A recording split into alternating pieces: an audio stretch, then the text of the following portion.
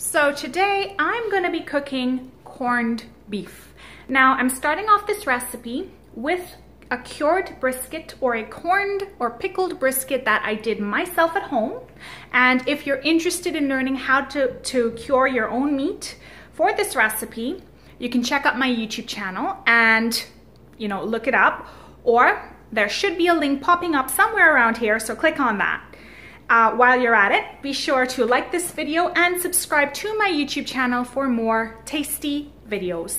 Now, you can learn how to cure your own meat for this recipe, or you can pick up an already cured meat at the grocery store or pickled brisket at the grocery store. But either way, we're gonna learn how to prepare it at home. So if I can do this, you can do it too. Let's get started.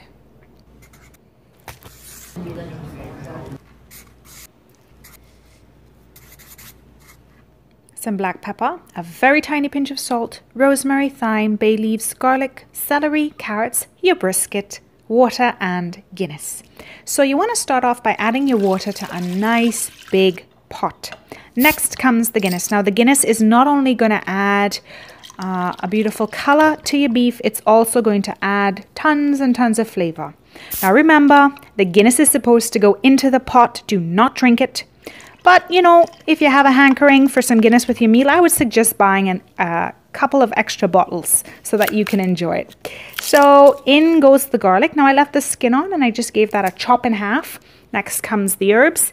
Now it's important to remember that, especially when it comes to your celery and your carrots, it doesn't have to be a perfect chop. Just kind of give it a chop in half and plop it in there.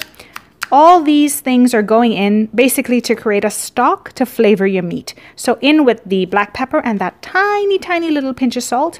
Next comes the brisket. Now, very important. Wash your brisket before you put it in there. That's going to get rid of some of the excessive saltiness. So get the brisket in with the liquid and the veggies. And we're going to put that on the stove, bring it to a boil, cover it, and then we're going to reduce the heat to a low simmer and cook that for 2 to 2.5 hours.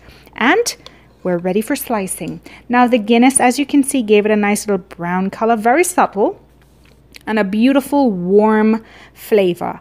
And the texture is just so unbelievable, so moist, so juicy, so soft. It's incredible, and the flavor, just amazing.